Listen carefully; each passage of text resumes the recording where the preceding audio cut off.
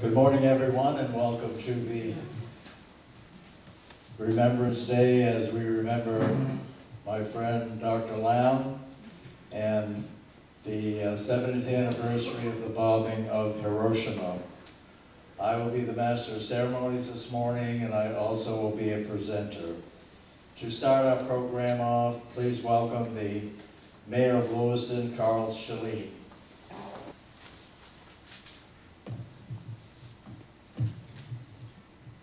Good morning, and thank you all for coming today to commemorate Hiroshima Day and Dr. Bernard Lown's important work in the pro-peace movement. I'm honored to be here as we all contemplate and reflect on Dr. Lown's life of service.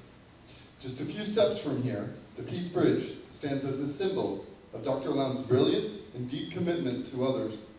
As many of you know, his life work included the invention of the defibrillator and his advocacy for all people, and his perseverance as he worked toward a world free from the dangers of nuclear war. Our gathering today recognizes and underscores how critical it is that we continue Dr. Lown's life's work.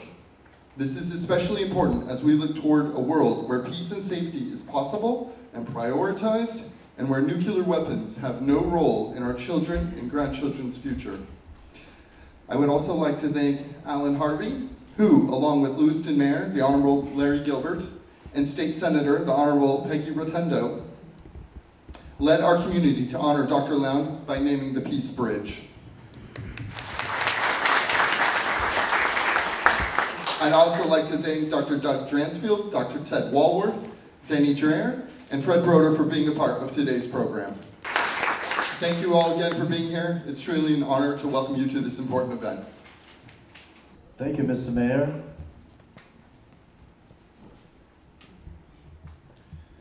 When I first met Dr. Lown, as a Bates graduate, I was attending the commencement, and he was being given an honorary degree from my college.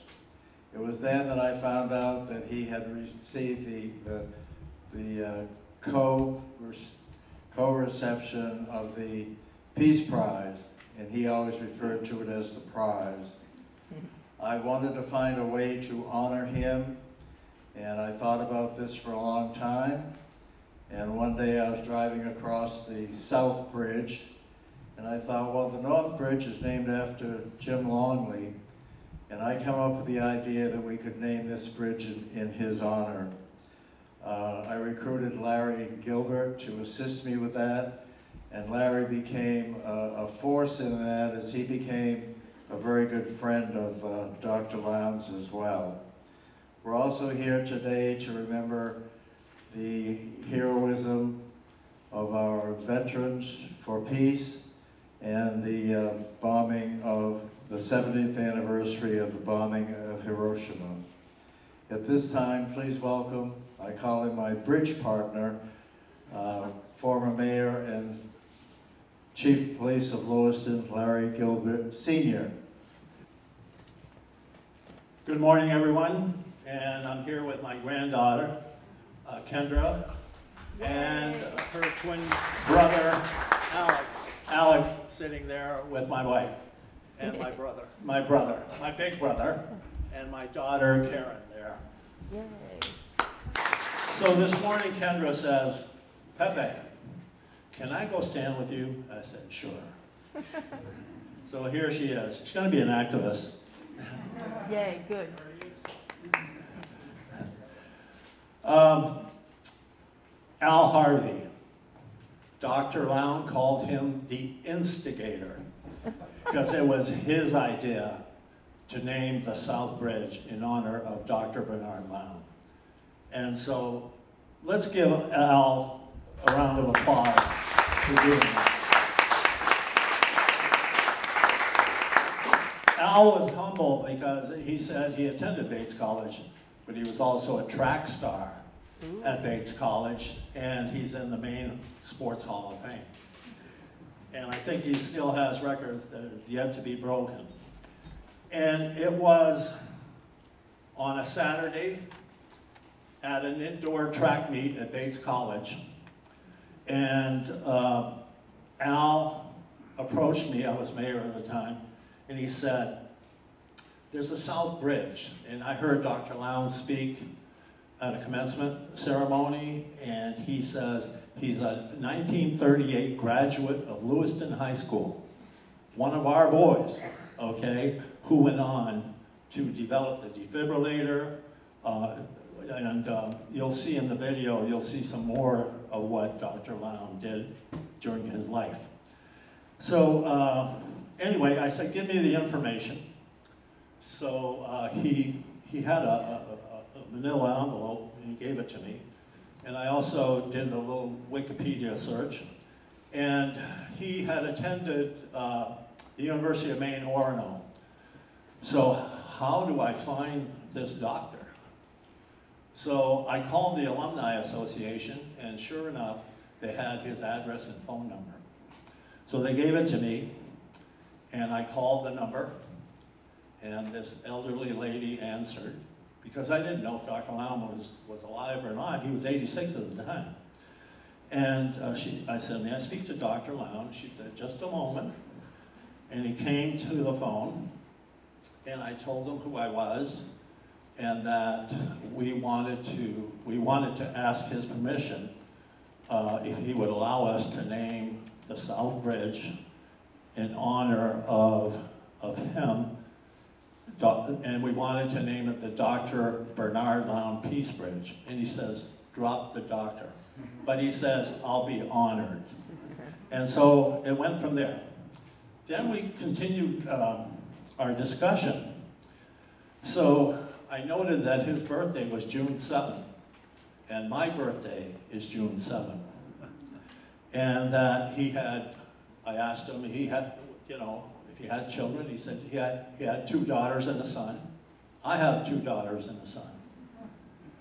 His wife's name is Louise. My wife's middle name is Louise. So he, being Jewish, from Lewiston, where there are so many Franco-Americans, especially at that time, I wanted to know if he had married a little French girl. And so I asked him, how did you meet your wife? And he said, oh, that's a long story for another day. I still wanted to know. So I said, well, what was your wife's maiden name? He said, Lown. I said, did you marry a cousin? He said, yes. I said, so did I. So we had all of these things that sort of connected us in a way. So, and we became good friends from that point on. With his wife, Louise, by the way. He was the man with the awards, but she was the force behind him. She was as much an activist as he was. As a matter of fact, he called her Saint Louise.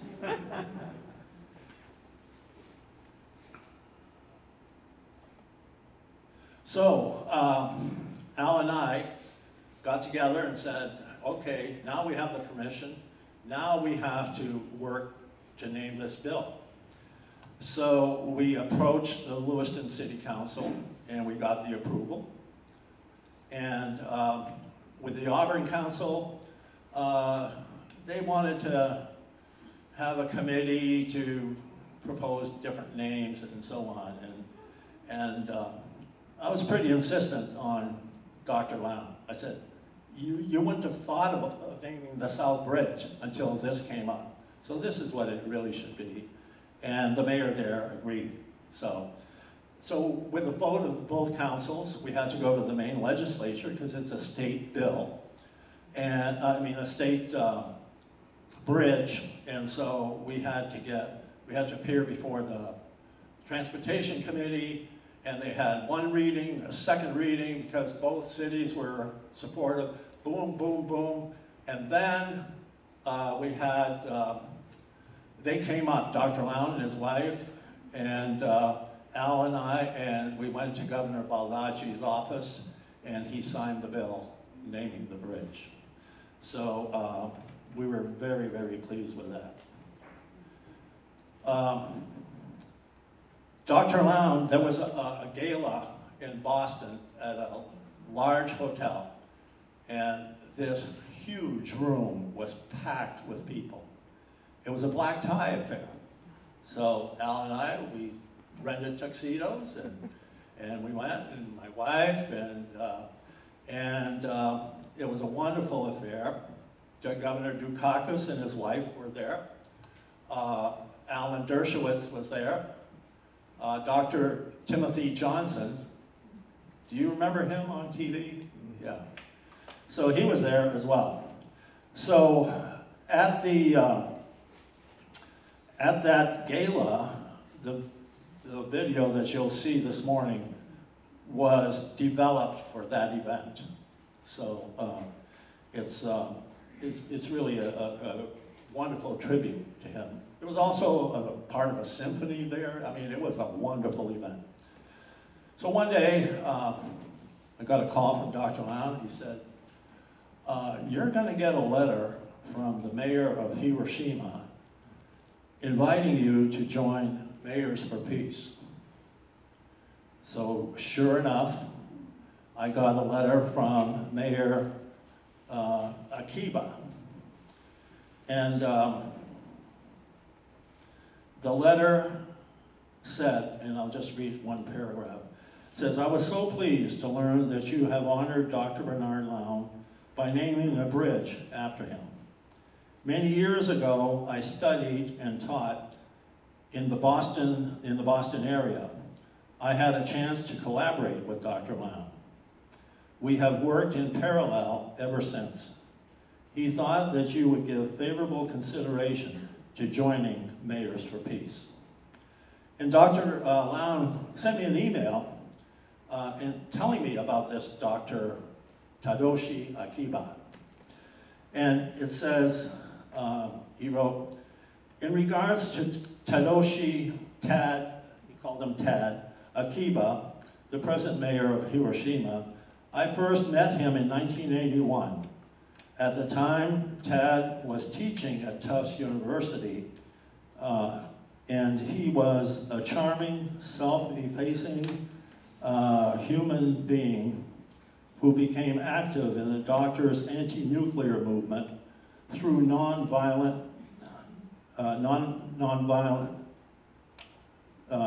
with the health profession. This is small print. So. He told me he had come from Hiroshima, but he was totally Americanized. We had intermittent but rare contact during the years.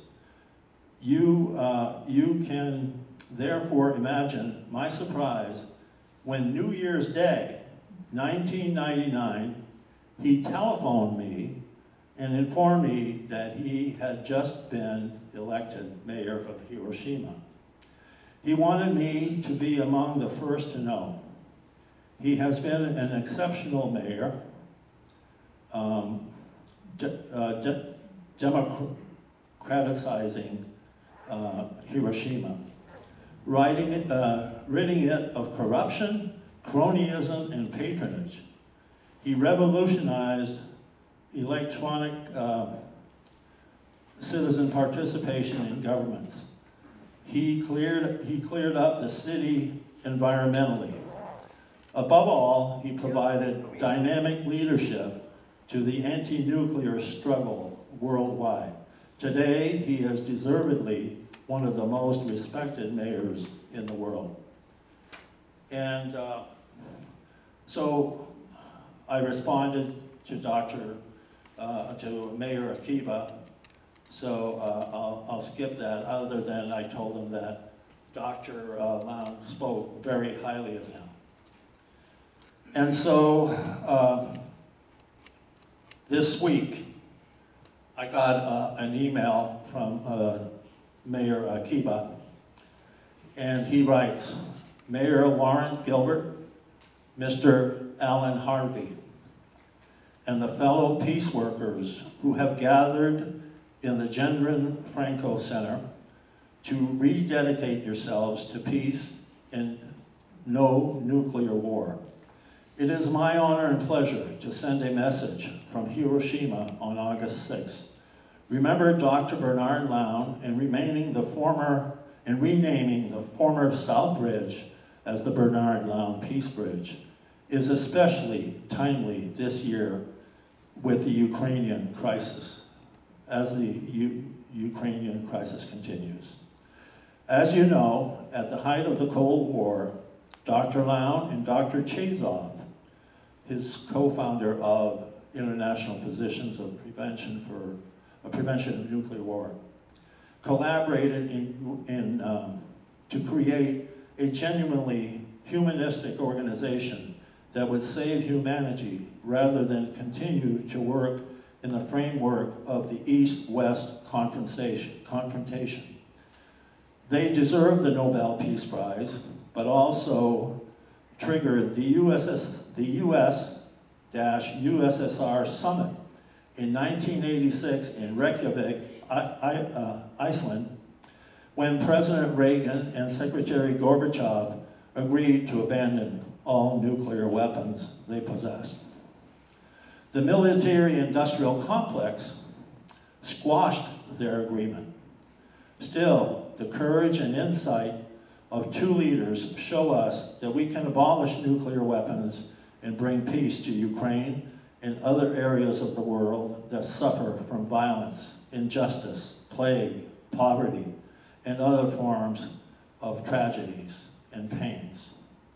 We need to urge the government of the US and other nuclear weapon states, as well as Japan and other nuclear-dependent states, to ratify the Treaty on the Prohibition of Nuclear Weapons. I believe that adopting the no first use policy by the nuclear weapon states might be a more realistic intermediate goal that would naturally lead to ratification. Your gathering in Lewiston and march to the Peace Bridge is a precious symbol of and solid message to all of us in the world who are working conscientiously and strenuously to build a peaceful world without nuclear weapons. Let us work together toward the common goal. Tadashi Akiba, former mayor of Hiroshima. We also got, the letter is on the table there, but it's from the current mayor of Hiroshima, and it's a more generic letter, so because of the shortness of time. You see Veterans for Peace here, and I'm a member of Veterans for Peace, World Beyond War, and Partners for Palestine. Well, Howard Zinn, many of you must know Howard Zinn. He was a good friend of Dr. Lown. As a matter of fact, he wrote the foreword to his book. And so Veterans for Peace has an award that they give every year, and it's called the Howard Zinn Lifetime Achievement Award.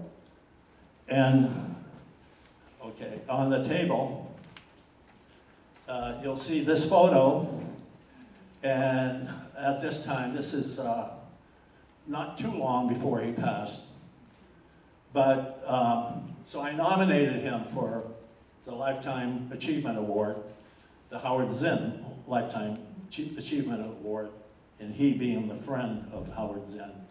And so here he is on his patio in Massachusetts. You can see he's holding the award that was presented to him. I miss Dr. Lown. I miss Louise Lown. And in the summer, Anne Lown, who was going to be here today, but unfortunately she tested positive for COVID, so she told me she couldn't make it because she's quarantined. But we had some very enjoyable times at Sebago Lake. Al Harvey had a pontoon boat, and one day we drove from one end of the lake to the other end, picked up Dr. and Mrs. Lown, and we went for a boat ride. And Dr. Lown, you've probably seen pictures where always has a camera. And and we went, And we went up the Songo River, and we even spotted a deer, and he took a photo, and they were so pleased by that ride. So at this point, I'll turn it over back to Al, and I just want to thank you all for coming today to honor this man who became a good friend, this man and his lovely wife, Louise. Thank you. Thank you, Larry. I refer to Larry now as my bridge partner. No pun intended. Congresswoman Shelley Pingree was scheduled to be here today. Is she here? Yes or no? Is Peggy Rotundo here?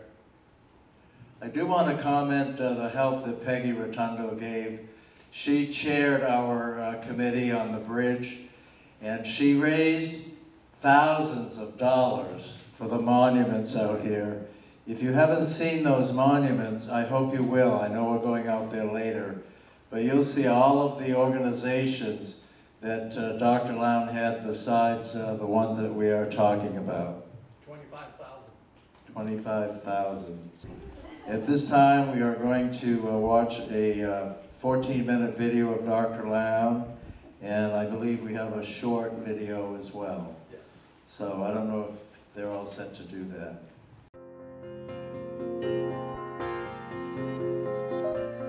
I think this is the point of Bernard Lown's story. Somebody must take the initiative. Wonderful. A couple of comments. When Larry and I were in Boston at the big festival dinner we had down there, sitting at our table was the first man that Dr. Lown ever used the cardio defibrillator on. The other comment I would make is when he moved to Lewiston from Lithuania, he spoke no English. And he had to, he told me he learned English by reading the dictionary. He had a wonderful sense of humor. He said one time in class, he was reading a poem out loud, and it said something about sitting on the beach, and he said, sitting on the bitch.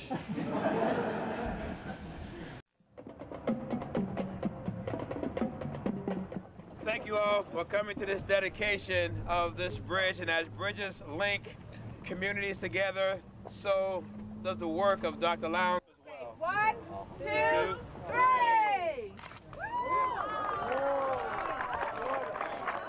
How do you feel about all this?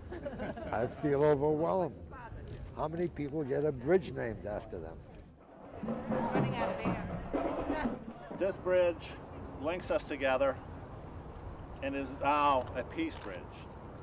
And let us hope that this message of today carries us to work together for the common good, and I'll use the words of Dr. Lown, for the common good of humankind.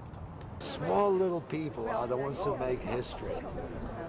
It's they who make history. They create the culture, they create the ambience, they create the values, and they create the energy to make change possible. It's not the big shots. Because it's young people who matter. Frequently, young people are sort of, we want to see you but not hear you. You have nothing relevant to say. It's not true. It's their world, and we have screwed it up. Can that go on television? We have screwed up the world for the young people, and we owe them a debt. And we better begin to pay it. As a scientist, I know that we have the wherewithal, the resources to provide everybody in the world with life, liberty, and the right to pursue happiness. Beautiful. By the way, we're all going out to the monument following this for a moment of silence. And anyone who wants to speak at that time, if you put your hand up, I will acknowledge you. We're supposed to be taking a wreath out there as well.